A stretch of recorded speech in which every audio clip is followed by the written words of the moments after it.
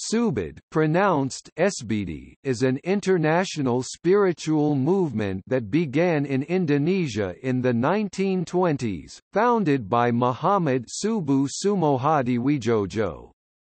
The basis of Subud is a spiritual exercise called the Latihan Kejiwan, which was said by Muhammad Subuh to represent guidance from the power of God, or the great life force. He claimed that Subud was not a new teaching or religion, and recommended that Subud members practice an established religion. He left the choice of religion up to the individual. Some members have converted to Islam, others have found that their faith in and practice of Christianity or Judaism, for example, has deepened after practicing the Latihan. There are Subud groups in about 83 countries, with a worldwide membership of about 10,000.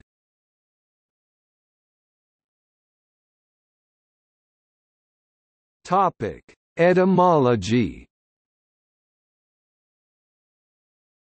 The name, Subud, is an acronym that stands for three Javanese words, Susila Budi Dharma, which are derived from the Sanskrit terms Susila, good-tempered, Buddhi, and Dharma. The meaning depends on the context in which they are being used. The original Sanskrit root words are defined differently than Pak Subu indicates.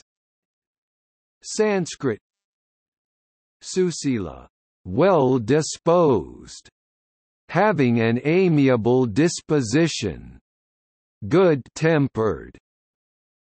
Buddhi, intelligence, mind, reason.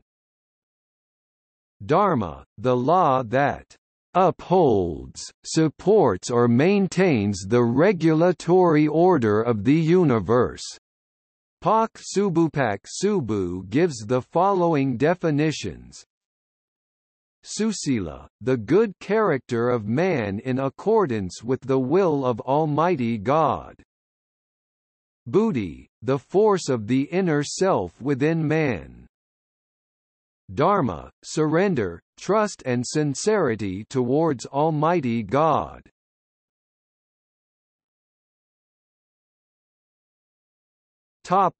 History. Muhammad Subuh Sumohadiwijojo explained in talks to Subud members, beginning in the 1940s, that during 1925 he was taking a late-night walk when he had an unexpected and unusual experience. He said he found himself enveloped in a brilliant light, and looked up to see what seemed like the sun falling directly onto his body, and he thought that he was having a heart attack. He said he went directly home, lay down on his bed, and prepared to die with the feeling that maybe it was his time, and that he could not fight it, so he surrendered himself to God. According to the story, however, instead of dying he was moved from within to stand up and perform movements similar to his normal Muslim prayer routine. It seemed that he was not moving through his own volition, but was being guided by what he interpreted as the power of God. This same kind of experience reportedly happened to him for a few hours each night over a period of about 1,000 days, during which he slept little but was able to continue working full-time. He said he experienced a kind of inner teaching, whereby he was given to understand a variety of things spontaneously. As these experiences proceeded, Pak Subu explained, he gained spontaneous insight into people and situations that he had not possessed before. Around 1933, as he reported, he received that if other people were physically near him while he was in a state of Latihan, Then the experience would begin in them also. While still in his early 30s, Pak Subu's reputation as someone with spiritual insight apparently grew, and people went to him to be opened. They in turn could open others, and this is how Subud eventually spread around the world. In Jakarta, Hussein Rofe, an English linguist who had been living in Indonesia since 1950, met Pak Subu. Rofe had been searching for a spiritual path and became the first non-Indonesian to be opened. Subud moved outside of Indonesia when Rofe attended a religious congress in Japan in 1954. Subud first spread internationally into Japan, followed by Hong Kong and Cyprus. In 1957, Rofe, who was then in London, suggested that Pak Subu visit Britain. Pak Subu accepted the invitation and visited the home of John G. Bennett in Coombe Springs. It was at this time that many UK followers of George Gurdjieff were initiated into Subud, including Bennett himself, though he later left the group. Over the next 14 months Pak Subu visited many countries before returning to Indonesia.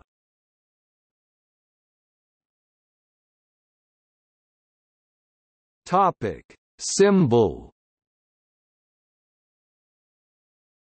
The Subud symbol was envisioned by Pak Subu in 1959. The design consists of 7 concentric circles and 7 spokes, which, in traditional Javanese mysticism, represent 7 levels of life forces as well as the great life force that connects them. Each circle grows wider, the further out from the center, and each spoke narrows as it approaches the center. The space between the circles remains constant. The symbol is often printed in black and white when color printing is not available. When colors are used, usually the circles and spokes are gold and the background is dark blue to black. However, the symbol is also sometimes blue on white or white on blue. The World Subud Association has registered this design, as well as the name, Subud, as a trade, service or collective membership mark in many countries.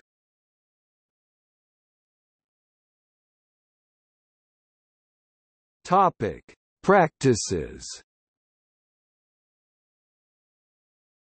The core of Subud is the Latihan experience. Pak Subu gives the following descriptions of Subud. This is the symbol of a person who has a calm and peaceful inner feeling and who is able to receive the contact with the great holy life force.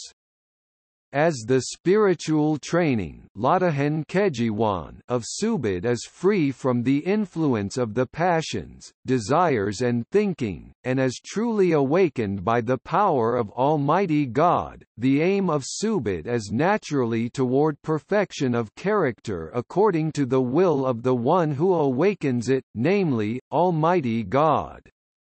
It is also necessary to explain that Subud is neither a kind of religion nor a teaching, but is a spiritual experience awakened by the power of God leading to spiritual reality free from the influence of the passions, desires and thinking. The central practice of Subud is the Latihan Kejiwan, literally, spiritual exercise, or training of the spirit, or simply, the Latihan. This exercise is not thought about, learned or trained for, it is unique for each person and the ability to receive It is passed on by being in the presence of another practicing member at the opening. See below. About twice a week, Subud members go to a local center to participate in a group latihan, men and women separately. The experience takes place in a room or a hall with open space.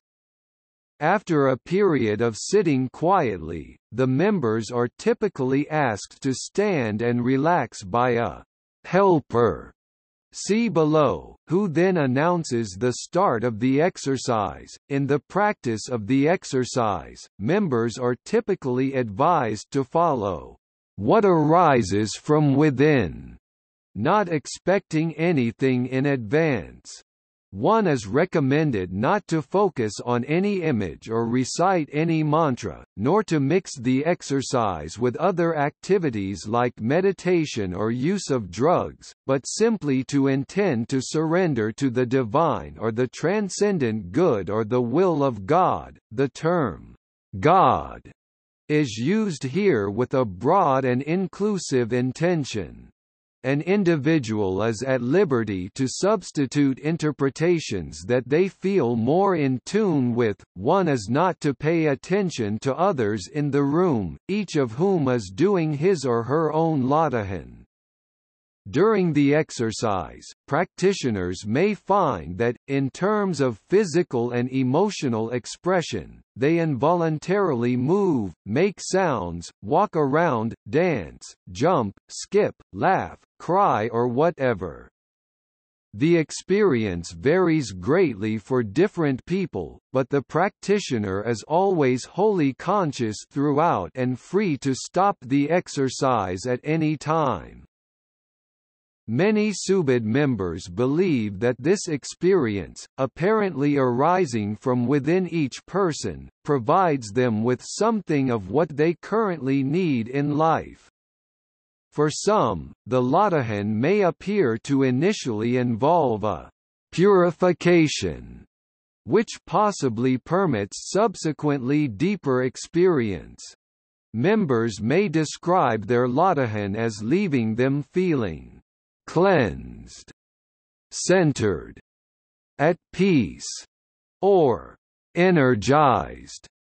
The latihan is sometimes said to work 24 hours a day, not only when one is explicitly doing it. Supposedly, the regular practice of the latihan will enable people to experience positive development in various aspects of their daily life and being. The official website talks of a deepening of the natural connection with wisdom, one's higher self, the divine, or God, depending on one's preferred terminology. See links. Although the latihan can be practiced alone, members are advised to participate regularly, ideally twice a week, in a group latihan. When a member has enough experience to reliably sense the appropriate time to finish his or her latihan session, he or she may add perhaps one more weekly session of the latihan at home. While the suggestions of Subud's founder are held as valuable by many members, there is no requirement to believe anything, and the latihan is open to individuals of all faiths, or none. Subud officially endorses no doctrine regarding the latihan's nature or benefits.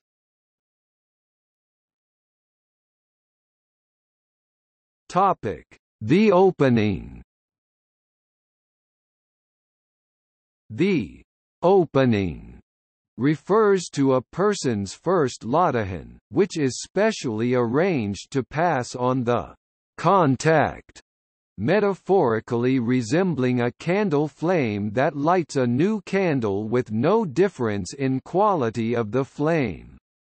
Only after the formal opening process, in most cases, is a person able to receive for himself or herself, and is then welcome to participate in the group Lottahan. In the opening, the person is accompanied by one or more experienced members called helpers, and is asked to simply stand and relax with the helpers standing nearby. A simple statement or agreed set of opening words is read by one of the helpers that acknowledges the person's wish to receive the contact. The helpers then begin the exercise as they would normally do. The contact is passed and to the new member without effort or intention on the part of anyone present. This is the moment of the person's first connection with the Lottahan Kejiwan of Subud.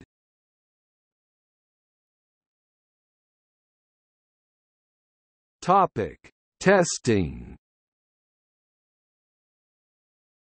Testing is a distinct variety of the Lottahan directed toward receiving guidance or insight on a particular issue. Some question or request for clarification is acknowledged, and then the exercise is performed with openness to the issue. The original word for testing used by Muhammad Subuh was terima, which is Indonesian for receiving. Many people who have been practicing the Lottahan for some time claim to be able to recognize indications or intuitions from their inner feeling in response to questions that are put forward. Such indications may take various forms, including sounds, visions, vibrations and/or spontaneous physical movements similar to, though perhaps more intense than, those experienced in the usual Lottahan. However, it appears that such indications often defy intellectual analysis and that the supposed guidance can be obscured or biased by the mental or emotional attitudes of those present. Testing is generally viewed as an instrument for helping to clarify issues in the present, but may lead to confusion if treated as a kind of fortune-telling. Nevertheless, many Subud members claim to benefit from testing in terms of resolving issues. Testing is normally used to help select helpers, and often committee members, throughout the World Subud Association. Pak Subuh's book, Susila Budi Dharma, cites examples of situations in which testing may be useful, including self-training in putting any benefits of the Lottahan into practice. Throughout Muhammad Subuh's book, Susila Budi Dharma, which was written in 1952, testing is always referred to as feeling or receiving. The first time testing was called by that name was in 1957 by John G. Bennett.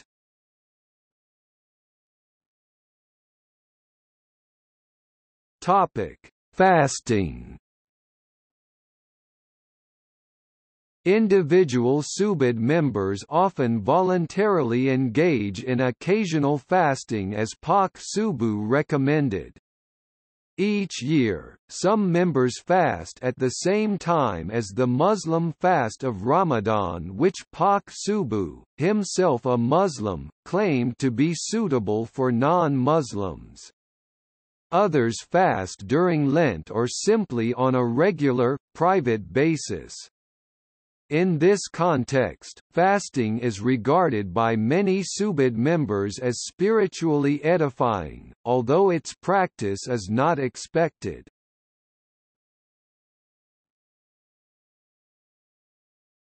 Topic: Rules.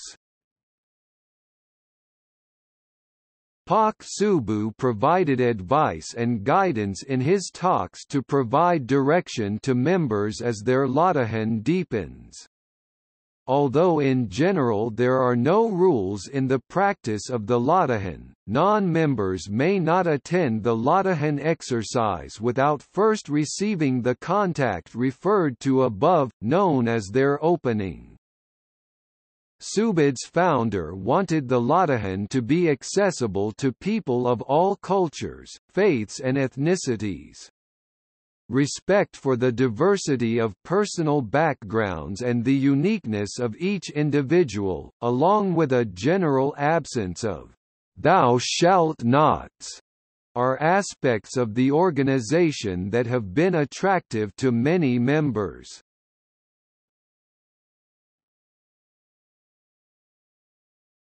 Topic: Association. Members who wish to take on organizational responsibility in Subud can volunteer as a committee member or as a helper. Each responsibility can be performed at the local, regional, national, and international levels. Members often move from one responsibility to another, as needed. The broadest organizational responsibility rests with the World Subud Association, which organizes a World Congress every 4 years and consists of the Subud World Council, Subud representatives from each country, and individual members who wish to participate, although only representatives can vote. The headquarters of the international organization moves to a different country every 4 years. Topic: helpers. Each level of the association has members called helpers whose role is to coordinate the timing of group Latahan, witness the opening of new members, speak to those interested in the Latahan, be available to discuss problems relating to the Latahan, and sometimes attend to the Latahan needs of isolated or indisposed Subud members. Helpers are usually selected from members who are willing to perform the duties, and selection generally occurs through testing. In no way does selection mean that a person is more spiritually advanced than a member who is not a helper.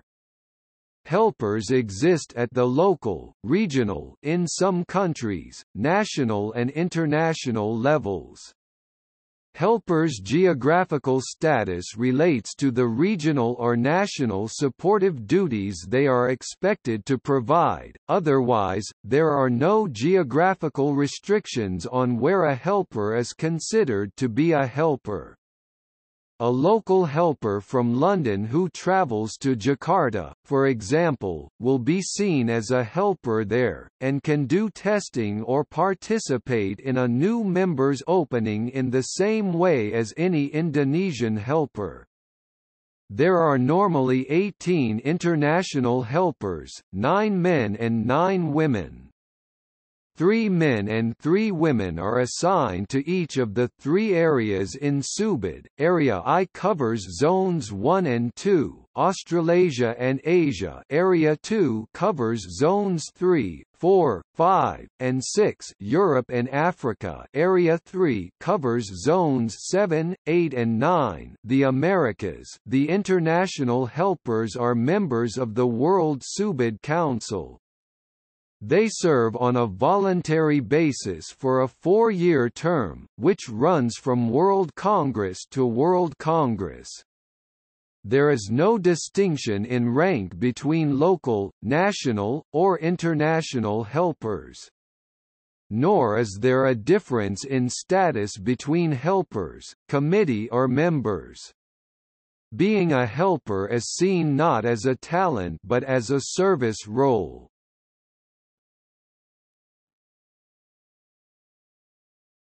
Topic: Ibu Rahayu. Ibu Siti Rahayu Wiryohudoyo is Pak Subu's eldest daughter. In a talk given on 5 March 2010 to a national gathering in Semarang, Indonesia, Ibu Siti Rahayu explains how she came to be appointed spiritual advisor by the Subud International Congress. Topic: committees. Most Subud groups have a committee, typically including a chairperson, vice chair, treasurer and secretary. This committee is responsible for making sure there is a place to do group latihan, communications, budgets, and supporting the mutual efforts of members at the local group. A similar structure functions at the regional, in certain countries, national, zonal and international levels. The international executive is the International Subud Committee (ISC).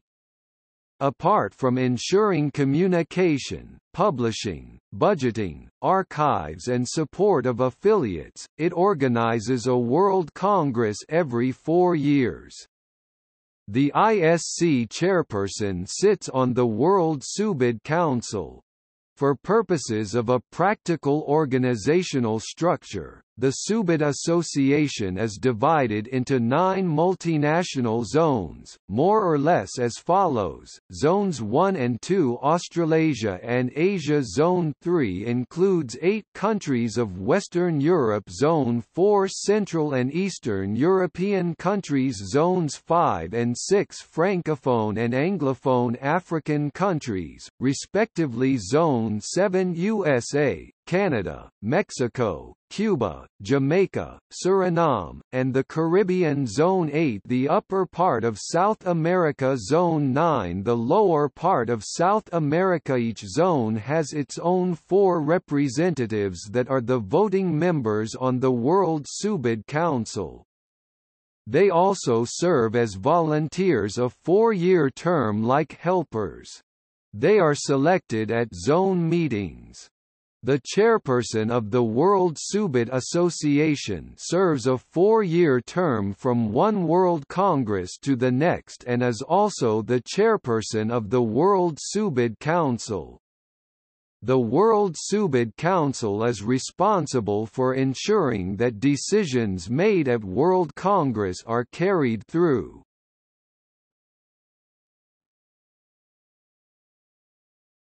Topic: Affiliates.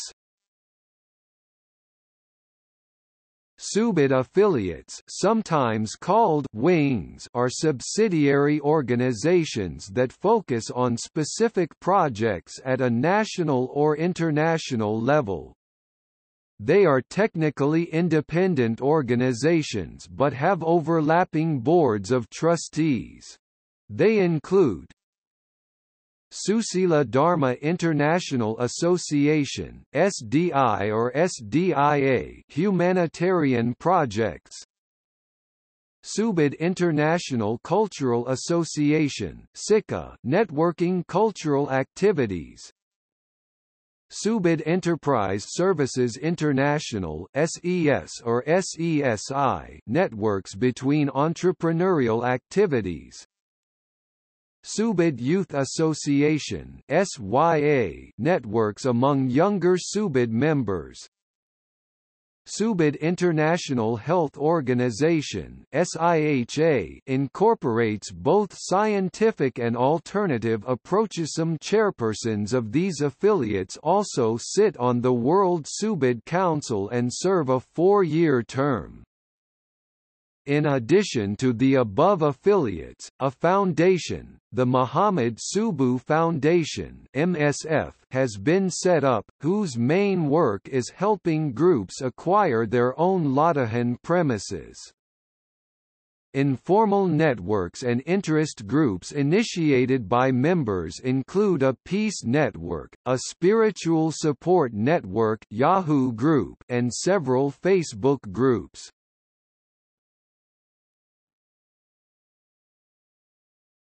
Topic: Enterprises.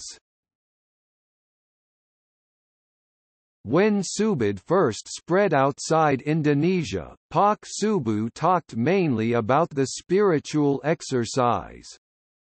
He started to encourage Subud members to engage in enterprises and donate a proportion of profits to welfare projects and to maintaining the Subud organization. He explained that the fact of the latihan, bringing to life, the physical body indicates that worship need not be viewed as narrowly as prayer in places of worship, that people's ordinary lives, when following and guided by the power of God, are ongoing worship, such that there is a dynamic interplay between material life and spiritual life. Therefore, his encouragement for Subud members to engage in enterprise is seen in the context of putting the latihan into practice.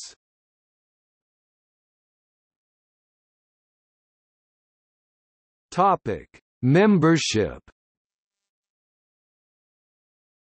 Membership is open to any person over 17 years of age, irrespective of the person's religion or lack of religion. As Pak Subu saw it, the latihan is for all of mankind. The exception is that someone suffering from a serious mental illness may not be initiated as a member. There is normally a waiting period of up to 3 months before a person may be opened. During this period, the inquirer is expected to meet a few times with the local helpers so that he or she can have questions answered and doubts clarified. There is no membership fee, but most Subud members contribute, for example, to the rent or upkeep of premises where they meet.